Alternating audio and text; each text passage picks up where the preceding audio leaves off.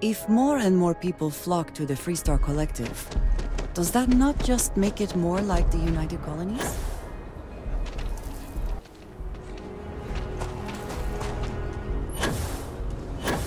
Word to the wise.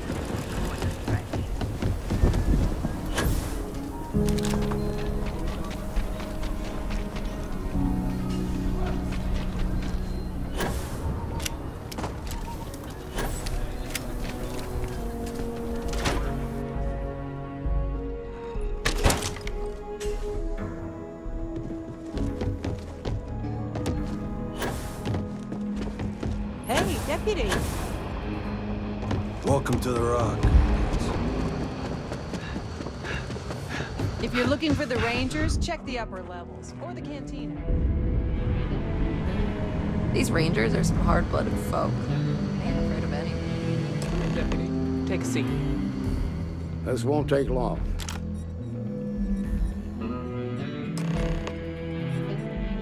While you've been in the field, we've had more reports about farmers being threatened and attacked. Unfortunately, some didn't survive.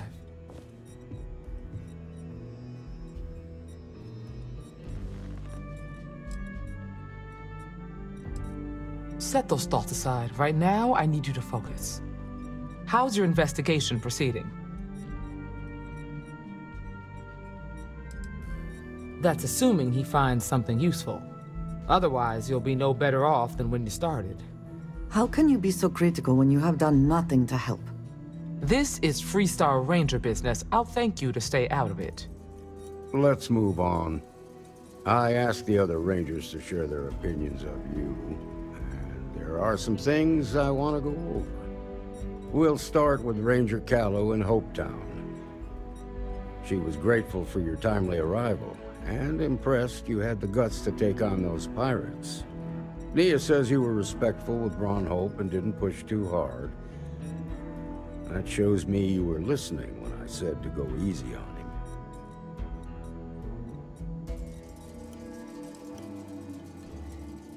Duty has to come before personal feelings.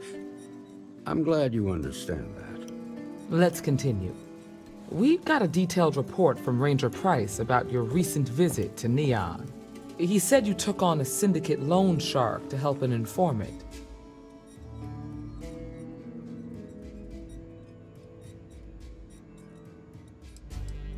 You played the hand you had. It was a sensible and practical trade. Just make sure any favors you trade in the future don't require you to step outside the law. You got results, and that's what matters most. Price was impressed by that. Said you really took the initiative. Ranger Macmillan praised what she called your uncommon bravery and dedication. She said you took on the Red Mile so you could get a meeting with Marco Graziani. Sounds like you're starting to understand what it means to be a Freestar Ranger. So what happened with Marco? I doubt he gave you that slate out of the kindness of his heart.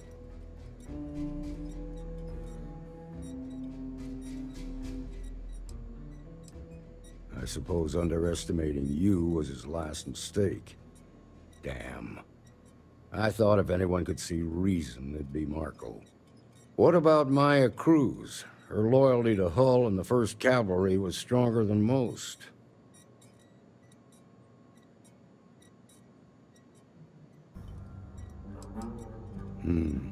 I suppose so. Excuse me, Marshal? Not now, Alex. We're in a meeting here. I know, but this is important. I've done it. I've cracked the encryption on the slates. Now, I don't know exactly where the First are headquartered, but there are references to a place called the Factory. The Factory? That was our nickname for the main facility where the mechs were manufactured. Under the terms of the peace treaty, they shut all the mech factories down right after the war. But they didn't destroy them. At least not all of them.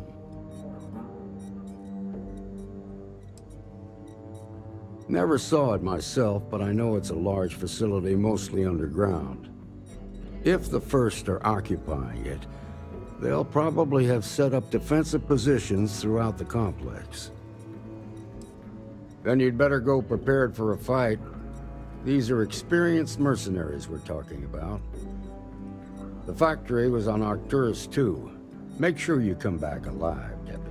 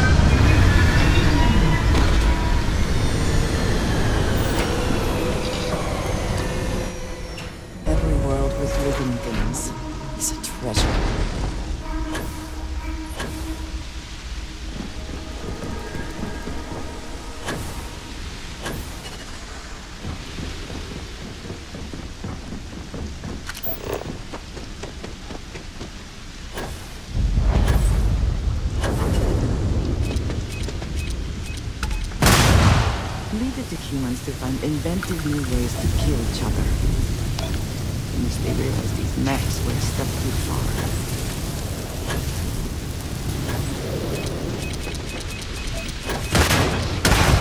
Commanding officer first. Marshal Blake must be getting desperate sending a lone deputy out here. But I'll give credit where it's due. You're a hell of a pilot. If you came here seeking justice, it's waiting for you inside.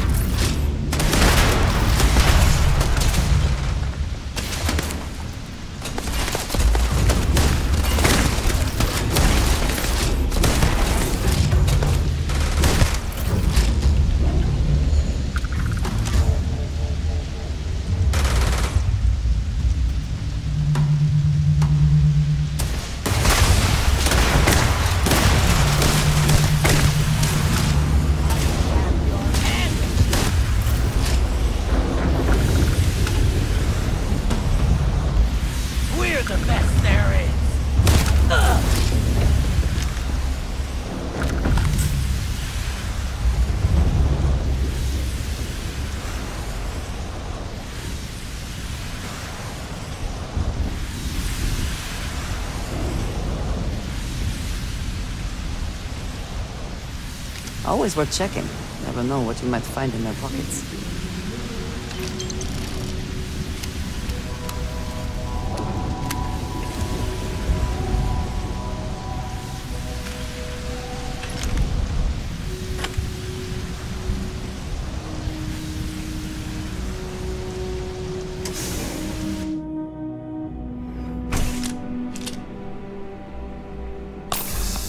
I'm a man of action. I've got no use for lies. So when I tell you that you're being manipulated, you know I'm telling the truth. You think the Council of Governors really cares about anything but themselves? They're greedy and corrupt. You're a tool in the hands of the unworthy, just like I once was. I was loyal. I followed orders, and I led good men and women to their deaths. I'll carry the stain of that dishonor to my grave.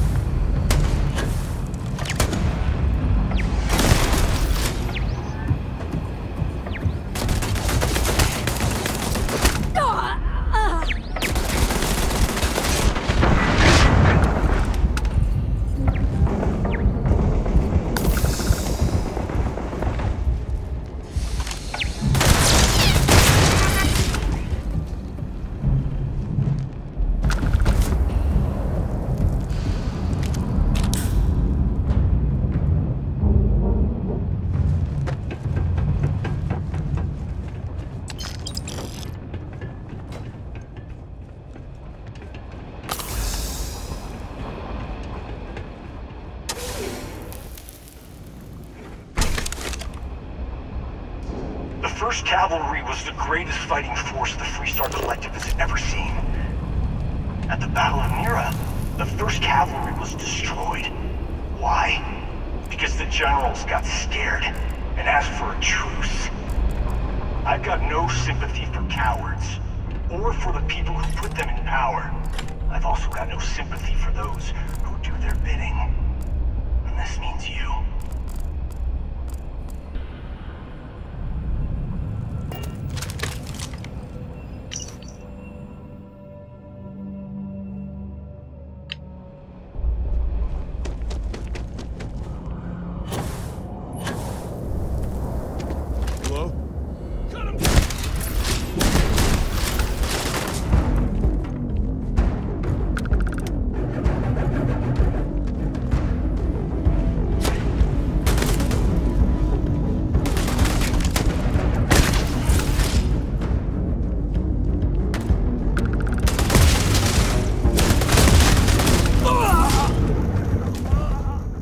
Best not to leave anything useful behind.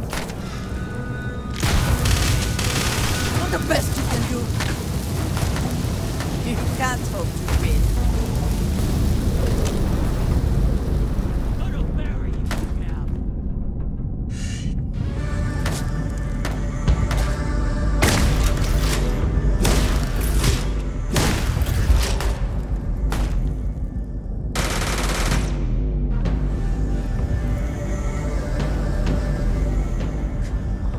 Bring it!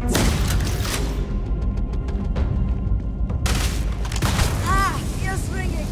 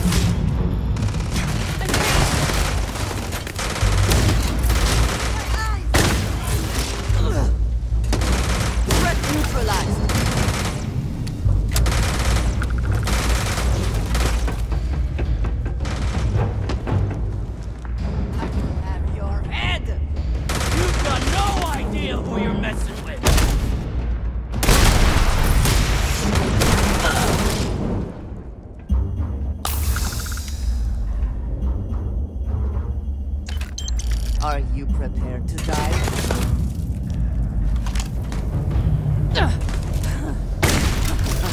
Good one.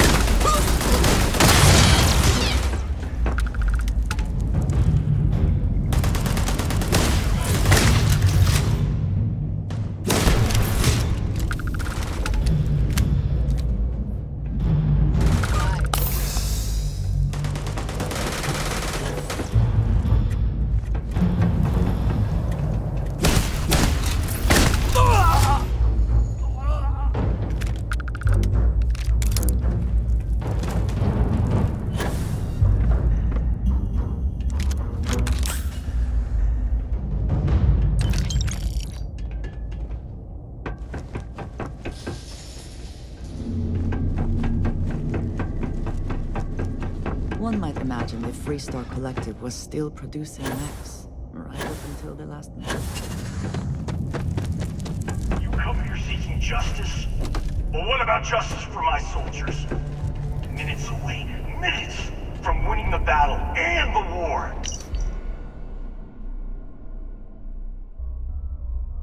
When the ceasefire order came down, now there's a debt of honor, and the people who betrayed us, the people of the Freestar Collective, are going to pay.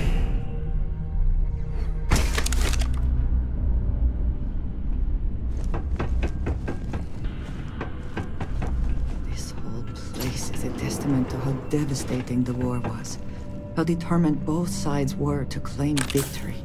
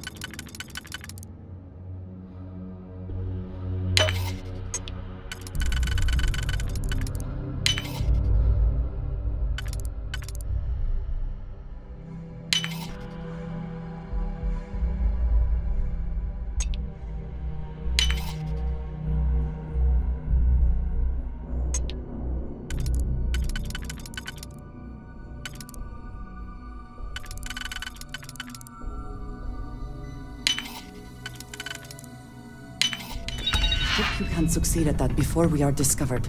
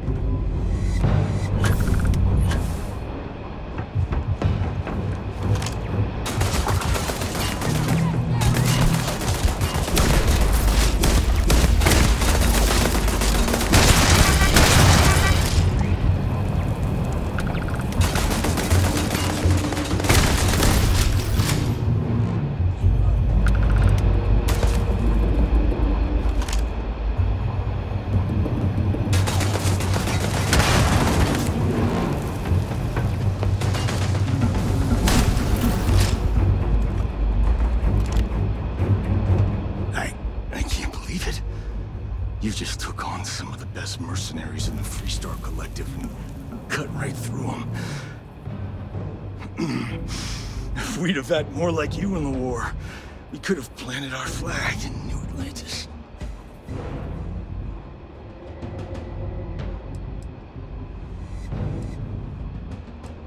What the hell would you know about glory?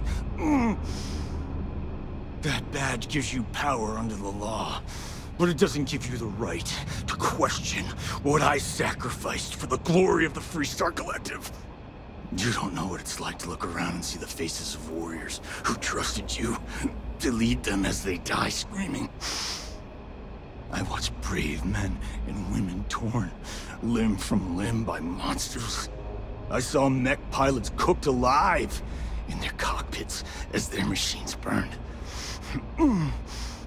Those deaths didn't have to be meaningless, but spineless leaders gave up on us, even when victory was within our grasp. Do not assume you know what others have or have not experienced. And none of it gives you the right to take innocent lives. You don't know me, so don't preach to me about what I do or don't have the right to do.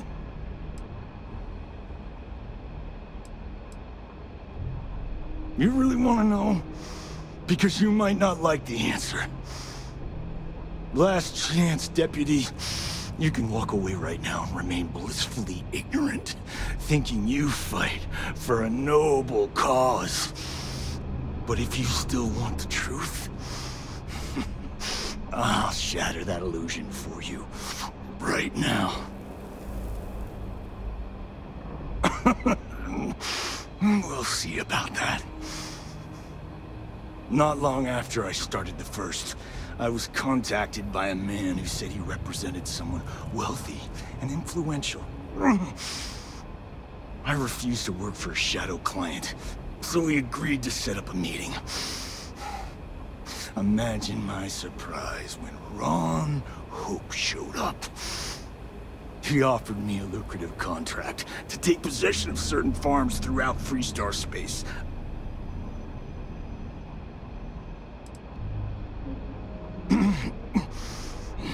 All I know is that after we cleared the place out, Hope was sending in some kind of machinery.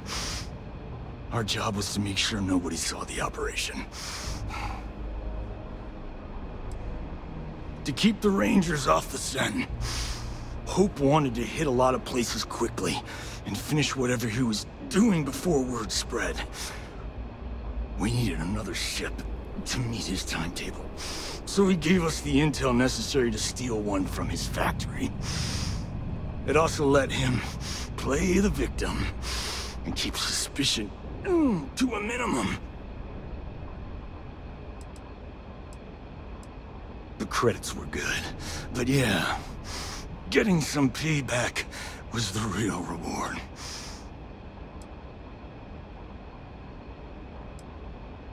You think I've lost?